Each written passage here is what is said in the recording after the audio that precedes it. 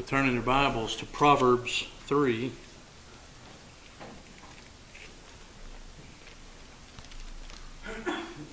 Proverbs 3. Begin by saying Happy Father's Day to our fathers. We're always appreciative of good parents, and not too long ago we honored and acknowledged our mothers, and we are very thankful for our mothers. And today is Father's Day, and we do indeed appreciate all that our fathers have done for us. We appreciate the men of this congregation and the work that they do and how they have raised their children as well. I didn't do a specific sermon on Mother's Day for Mother's Day, and today I do a sermon from Proverbs 3, which could be entitled Lessons from a Father, primarily because it is lessons from a father. But I think we could look at it too from a standpoint of parenting. These are lessons from our parents. These are godly lessons that parents should teach their children. This is a sermon that is for parents, fathers, mothers. It's a sermon that's about parents, fathers, mothers. It's for children and their responsibility to their parents. It's about children and their response to their parents. And so this is a sermon which really encompasses the family unit. And we need more sermons on the family today. The family is under attack by the world. The family unit, as described by God, as defined in the very beginning as one man and one woman and their children, that describes a family. And when it comes to religious matters, it's extremely important to properly define a family, because God uses that picture of a father and a husband and a bride and children and family to represent the relationship that we have in His church. The relationship that we have in salvation is given by God as a picture or compared to that of a family. And if you change the definition of a family, you totally mess up the picture God has given us about the church. I mean, you totally mess it up. And so it's important. Ephesians chapter 6, hold your place there in Proverbs 3. But in Ephesians chapter 6, verse 1 through verse 4, the Bible says, "Children, obey your parents in the Lord, for this is right. Honor thy father and mother, which is the first commandment with promise, that it may be well with thee, and thou mayest live long on the earth. Fathers, provoke not your children to wrath, but bring them up in the nurture and admonition of the Lord." A very succinct summation of the family unit. Parents are to obey God. They are to transmit what they learn from God to their children, and their children are to grow up being nurtured and admonished in according to God's will. And we see this, lessons from this in Proverbs chapter 3, verses 1 through verse 12. Solomon, the inspired author, also a father, and of course the inspired of God, who refers to himself as a holy father.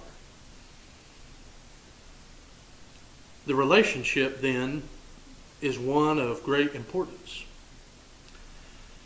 That God would picture Himself to help us understand who He is with our finite minds to use the comparison of a father, because we get that. We see that in physical life. He uses things that we can see to help us know more about spiritual things. And the family unit is one of those things. And He refers to Himself as Father. Jesus the Christ as His only begotten Son, who prayed to God, calling Him Father. The relationship between a father and a son seen. And this comparison helps us to see our relationship with God. This places a great, grave responsibility on men who become fathers. Does it not?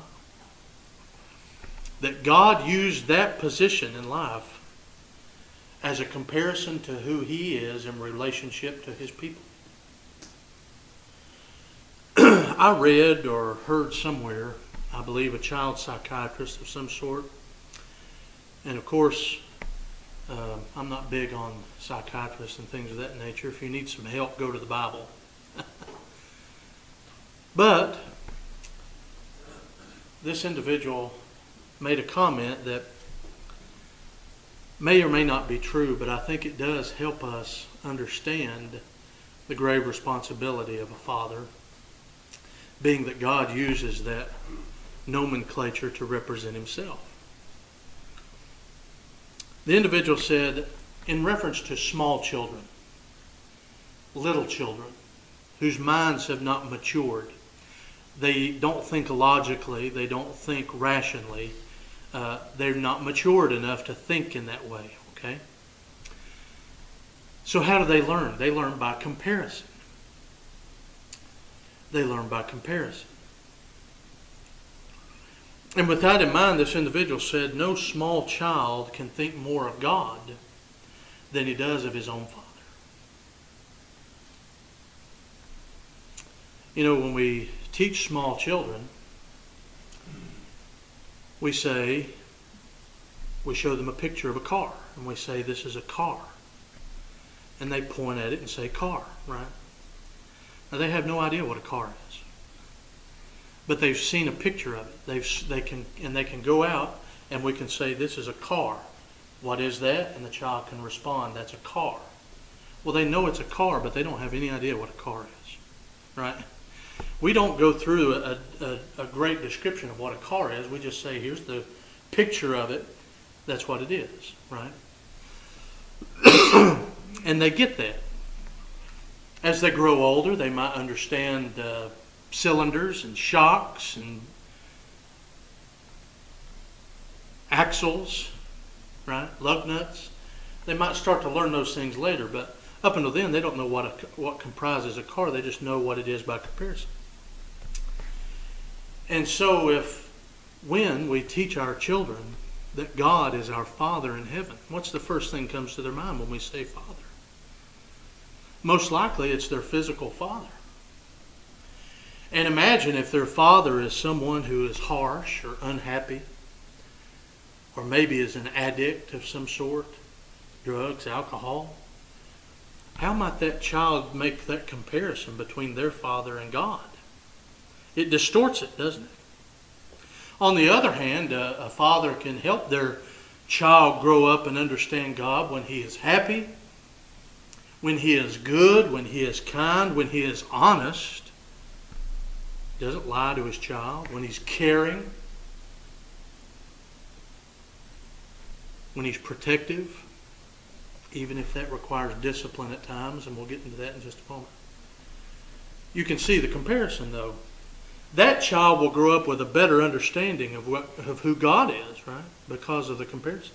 So there is a grave responsibility on men who are called fathers because of that. You become the image of you become the picture. Who is God? Well, He's my Father, right? And we have to make a distinction between a spiritual or a heavenly father and a physical father. But still, they hear Father and they think of that relationship. And the reason is that's the way God wanted it. God wants us to look at Him as a Father, and we understand that relationship because we grew up in it. We understand that family union. Or we ought to be able to. So in Proverbs chapter 3, Solomon writes, "My son, forget not my law, but let thine heart keep my commandments. For length of days and long life and peace shall they add to thee." Now that's what Paul said in Ephesians 6, 1 through 4. "Let not mercy and truth forsake thee. Bind them upon thy neck. Write them upon the table of thine heart. And so shalt thou find favor and good understanding in the sight of God and man." The first lesson that this father tried to communicate to his children was, do what I say to do. Right? Do what I say to do. "My son, forget not my law." Parents try at a very early age, hopefully, to train their children that there are boundaries. And doing that isn't easy, I'm sure. Even for adults, it's hard to ask adults to form boundaries where they don't want them. People feel like they're giving up freedom. And I suppose in a sense they are. They're giving up the freedom to live as they wish, to live as they desire. But look what they gain. The opportunity for heaven.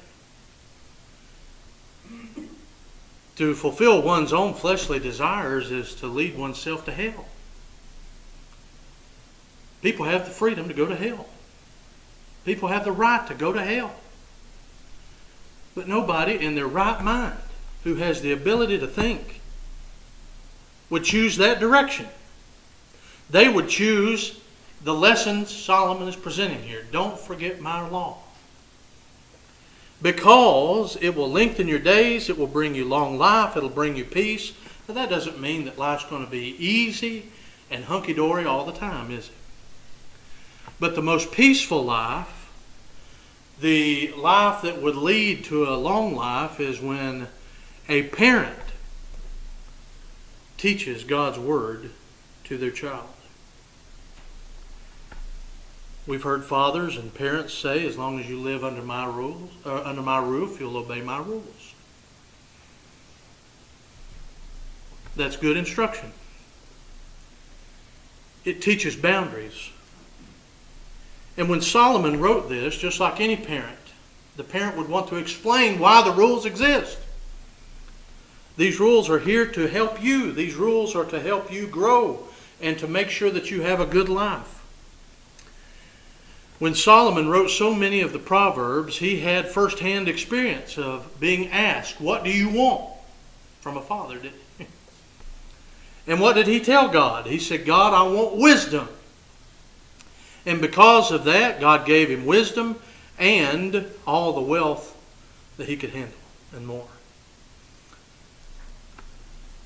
And so Solomon, in writing these things by inspiration, knew firsthand the importance of wisdom. And he knew that wisdom was more than just knowledge. It was knowledge put to practice. This was a topic very close to the heart of Solomon, seeing that he had asked for these things as a new king. And he knew that his knowledge that led to his wisdom was based upon rules and boundaries. The definition of what right is and what wrong is. What kind of world would we live in if we didn't know the definition of what right is? But today, not only is the home under attack, the very definition of right and wrong is under attack.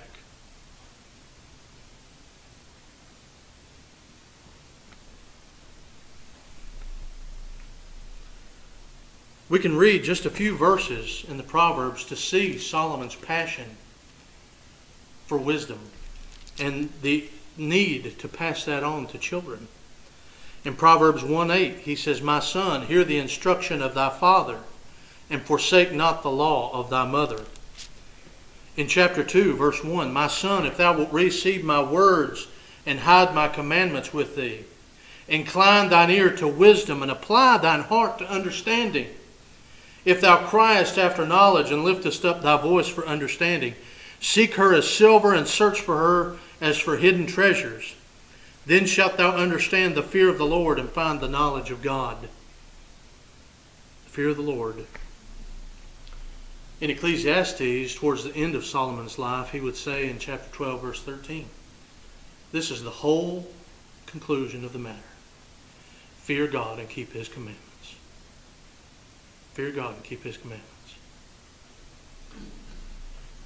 How do we fear the Lord? Find wisdom.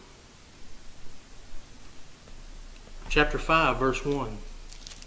Well, chapter 4, verse 1. Hear, ye children, the instruction of a father, and attend to know understanding. Chapter 5, verse 1. My son, attend to my wisdom, and bow thine ear to my understanding. Chapter 7, verse 1. My son, keep my words, and lay up my commandments with thee. Keep my commandments, and live, and my law is the apple of thine eye. Rules are there for a reason. Parents give rules for a reason. They want what's best for their children. They want what's best for us. They want us to have a good life.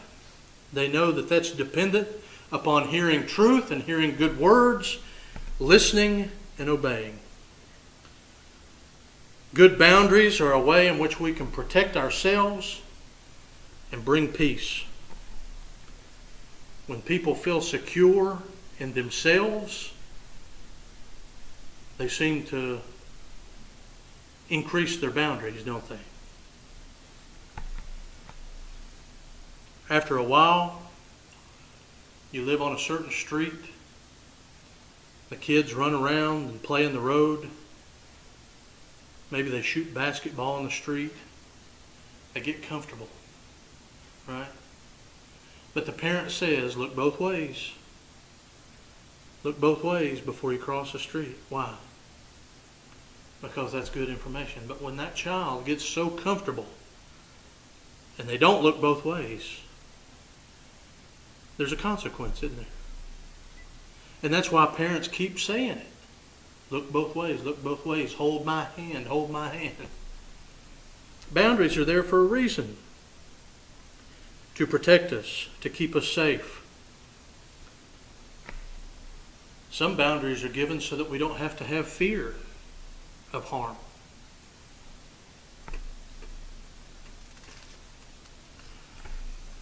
Secondly, in verse 5 through 8 of chapter 3, Solomon says, trust in the Lord with all thine heart.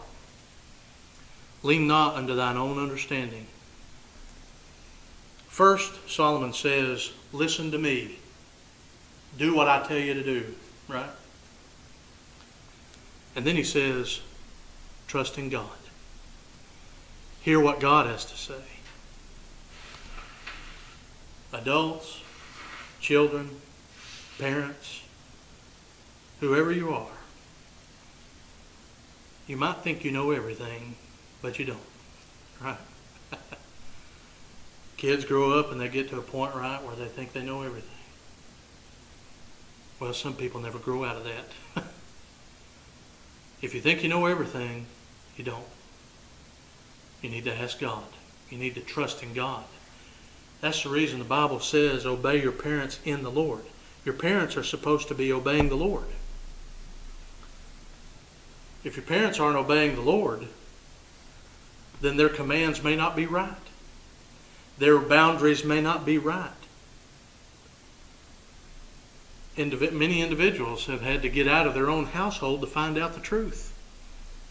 To find the truth, to find what's right. To read the Bible for themselves so that they can trust in the Lord. They may have not had the godly parents that some of us have been so blessed to have.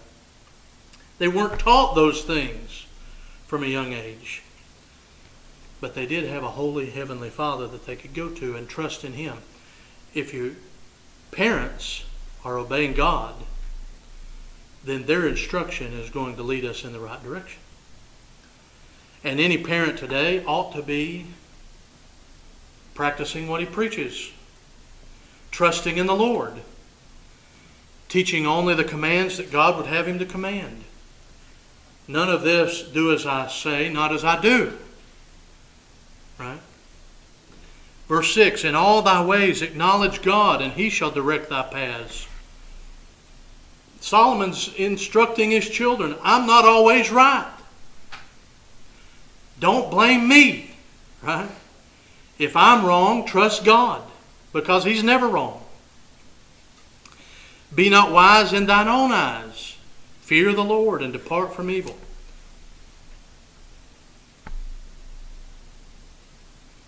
It shall be health to thy navel and marrow to thy bones. Listen to God. These rules and commands that parents give their children ought to be commands and rules that come from God. God gives us commands as his people. To be a child of God, we must obey those commands. We must submit to those commands. We must never think that we know it all. Sin is when we cross the boundaries that God has presented. 1 John 3 verse 4. Sin is a transgression of law. Sin leads to death. It leads to separation from God. It can lead to a life of uncertainty. Romans 6 verse 23. That's not what God wants.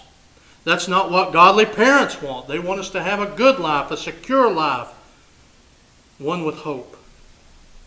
The only way that's going to happen is if we trust in the Lord and let him direct our paths. His yoke is easy. His burden is light. Matthew 11, 28 verse 30. But we have to take that yoke upon us. We have to learn of him. Excuse me. And we have to decide, how much do I want to obey God? How much do I want God in my life? Truly, this question is, do I want God in my life? Right? Because a lot of people say, well, of course I want God in my life. But they incrementalize it out, right? I want a little bit of God, but not a whole lot of God. Some people say, well, I'll have a little bit of God on Sunday and a little bit of God on Wednesday. Right? People want to incrementalize God. You either got God or you ain't. You either obey God or you don't. You either choose God or you choose self and the devil. People have to decide, right? And if you decide you don't want God, you don't want God. But if you decide you want God, then you need to listen to what he says and do it. You need to be his child. Will you decide to follow him, or will you choose to follow yourself? Will you lean to your own understanding? Solomon says, don't be wise in your own eyes. Most people like to rationalize sins and call, well, that's not as bad as he does, or I'm not as bad as she is. This sin was, I had to do it. Some people say I had to do it. Right? They rationalize their sin. Or some people say, well, that's just who I am. That's just who I am. Well, if that's just who you are, you'll go to hell. Just who you are. If you want to go to heaven, you're going to have to change. If your personality is in contradiction to God, you need to change your personality and quit saying, that's just who I am. You need to quit being that and start being someone new. Some people like to justify themselves. That's just who I am. That's my personality. Your personality should not be counter to what God wants. If it is, we need to change. Some people say, well, if it makes me feel good, if it makes me happy, God wants me to be happy. I heard this in the Walmart just the other day. Well, there's some truth to that. God wants us to be happy. But they were talking about homosexuality. And the idea was God's loving God. Well, sure he is. But God hates sin. God hates sin. But people rationalize their sin, right? God's a loving God. Therefore, I can be a homosexual.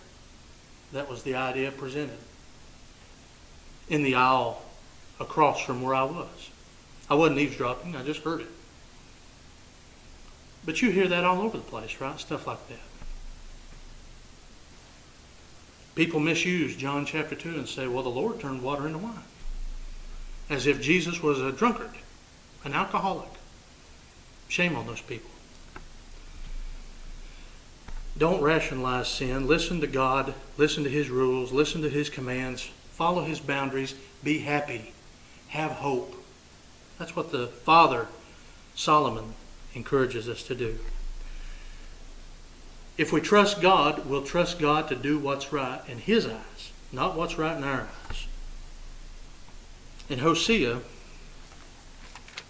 chapter 13, verse 1 and 2, God through His prophet says, when Ephraim, speaking about Israel, spake trembling, he exalted himself in Israel. Right? But when he offended in Baal, he died. And now, notice verse 2. Now they sin more and more. Why? Because they rationalized sin number one. It wasn't that bad. And then they said, well, if that's not too bad, we can push the boundary a little farther. Well, that's not too bad anymore, so we can push the boundary a little farther. Well, after a while, that's not so bad, so they push the boundary even farther. And now God says they keep sinning more and more and more. And they've made them molten images of silver and idols according to their own understanding. What did Solomon say? Don't lean on your own understanding.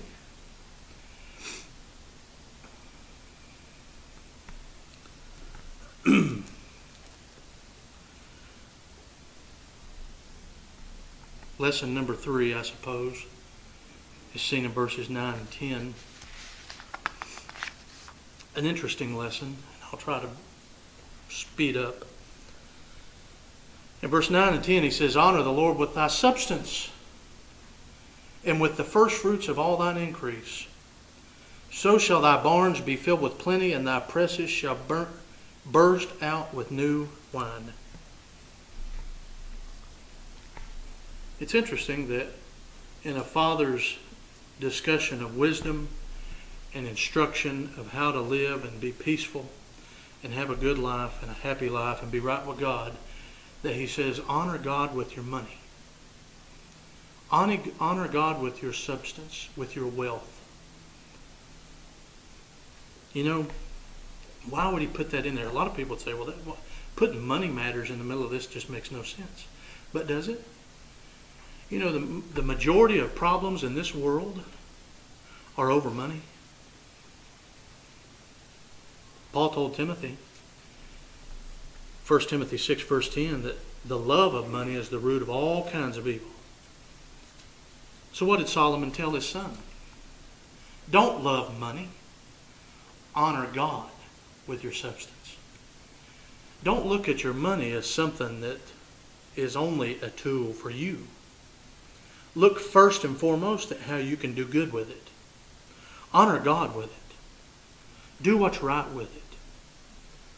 Not just in giving back to God, but that's part of it, giving back to God. But how do we do what's right with our money? Do we do what's right with our substance? Or do we let our substance become our God, you see? Lay up for yourselves treasures in heaven, not on earth, Jesus said. But a lot of people find trouble because they place their trust in their money, in their substance, not in God. They view money as only a tool for pleasure for themselves. How many people have gotten into money problems and that caused problem after problem after problem? Solomon didn't want that for his children, so he wanted to teach them about how to take care of their money and their finances. Think of God first. Then your barns will be filled.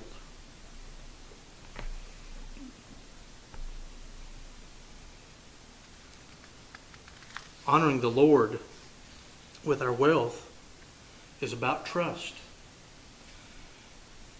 Do we trust in God, or do we trust in ourselves? It's about worship.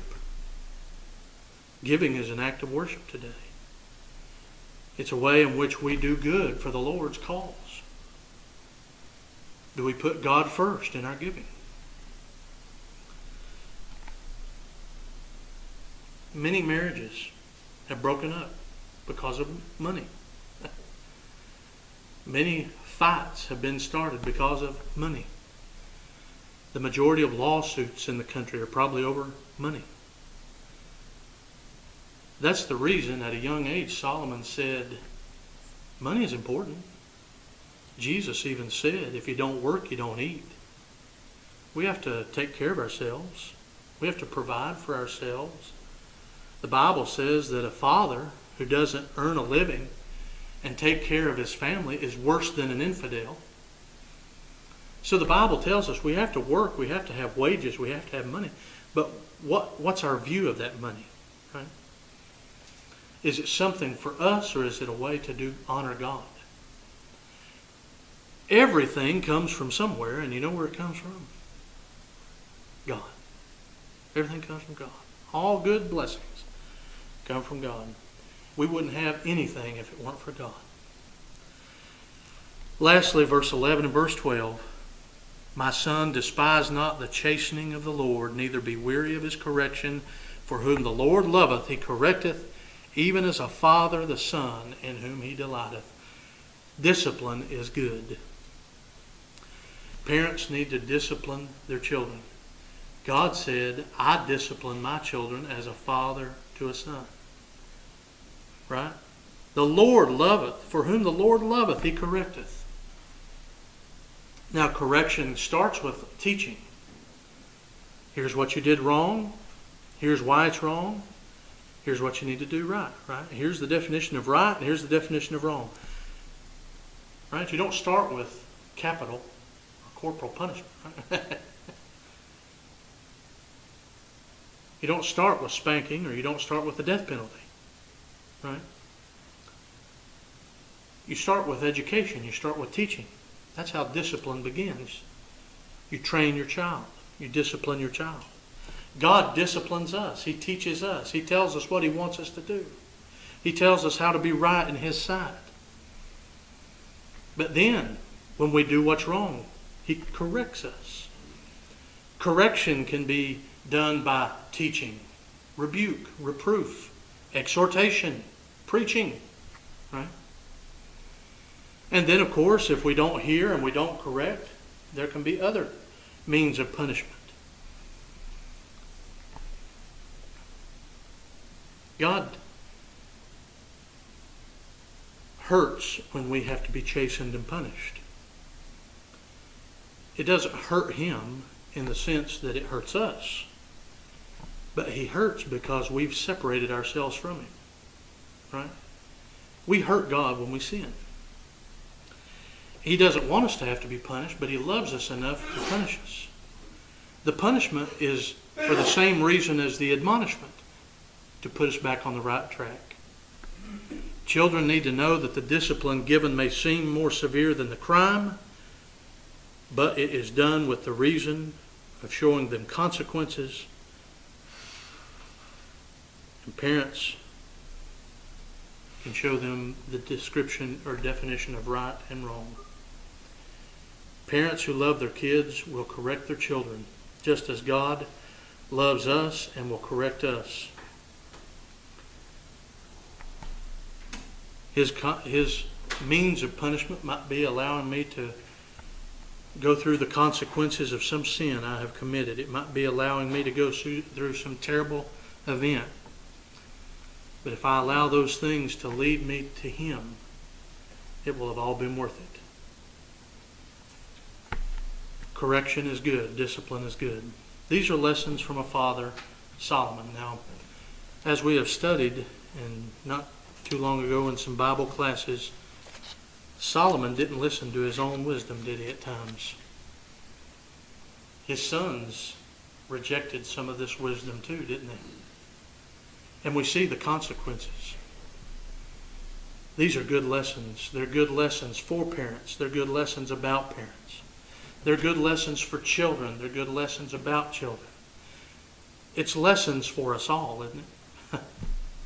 Because, as we pointed out at the beginning, God has pointed out our relationship with Him as a father-son relationship. And we need to know these things in order to be right with God. God has made being right with Him quite simple today. It's based upon faith. Faith comes by hearing, and hearing the Word of God, Romans 10, verse 17. Our faith leads us to repent of past sin because that put Jesus on the cross, Luke 13, verse 3, to confess that Jesus is the Christ, the Son of God, Acts 8, 36 and 37, and to obey the command of being baptized in water in order to have our past sins washed away, Acts 22, verse 16. The Bible says the Lord adds to His church those who are saved, Acts 2, verse 47, those who are being saved, those who obey the gospel, those who have repented, confessed, and been baptized are added to His church. And if we'll remain faithful as a son to a father, obeying His commands, trusting Him, living in accordance with His will, when He sends back His Son to receive His church, we will be able to go home and be with Him in eternity, Ephesians 5, verse 27. If you've already obeyed those initial acts but have something separating you from God, take care of that today before it's too late. Whatever your need is, come now as we stand and sing.